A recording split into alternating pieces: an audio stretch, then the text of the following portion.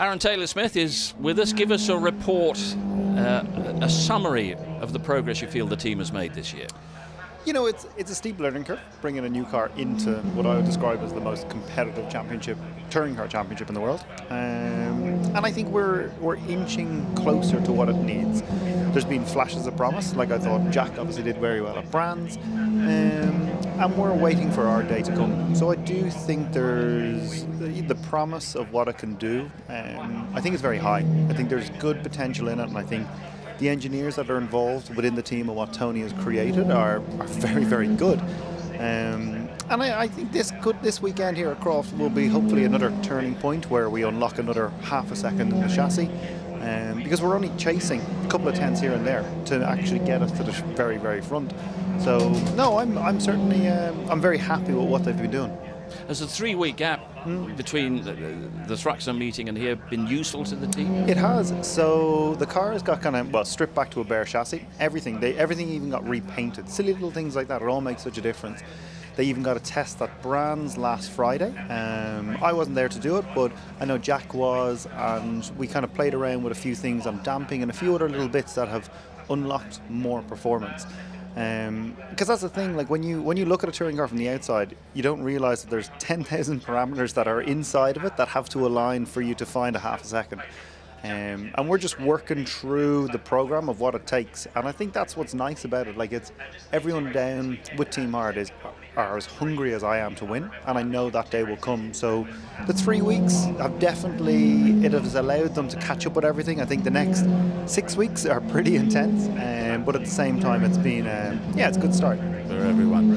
Everyone seems to come here and likes this place. It's a favourite place. It must have mixed emotions for you, though, because back in 2017 you were caught up in that big accident in qualifying, which was another demonstration of how wonderful the support teams are around the Touring Car Championship. Is it a tough place to come back to for that?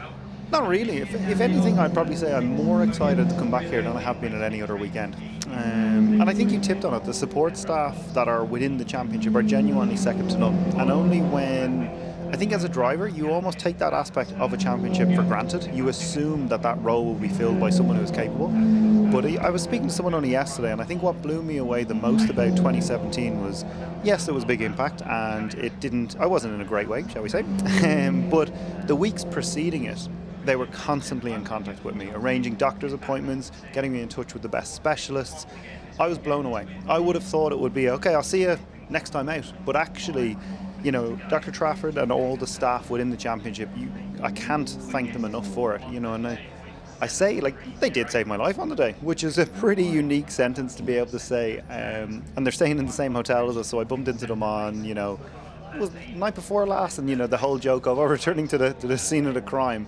But I love this place. I love Croft. I think I got my first ever car racing win in the Clio Cup here, so it's always been kind to me. And there's a part of me that, you know, you do this sport to put yourself against adversity and to see how you'll perform under pressure.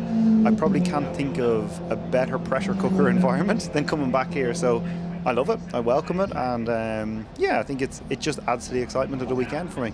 And I think it was a while after the accident, obviously, that you actually learned exactly what that medical team had done for you. It was, you know, and even to this, only earlier on in the year, my wife Lauren caught up with them and actually got the ins and outs of what it was actually like on the day. And you know, when you look at the car from the outside and what you see of the crash of the photos, you would have assumed there was a fatality in it. And I think it's a credit to the championship and the regulations and the safety side of this series. But the team on that day, you know, I didn't realise that these guys are all the top of their fields around the UK in, you know, head trauma specialists and in, you know, all that side of it. And you don't realise that. You turn up and you think they're probably first aiders, I don't know. But actually, they're the best in the game. And that's what's nice. And you see them, like, even in our hotel, there must be 12 or 15 of them, but they're all great friends. Like, they were sat opposite us having dinner last night, and I love the fact that they are part of this community as much as the drivers are. And I don't think they get the appreciation they deserve, and only after something like that do you realise these guys and girls are the very best of the best. And it all means that you can all race with much greater confidence, and we wish you a good weekend. No, thank you very much. I appreciate your time. Thanks, Aron.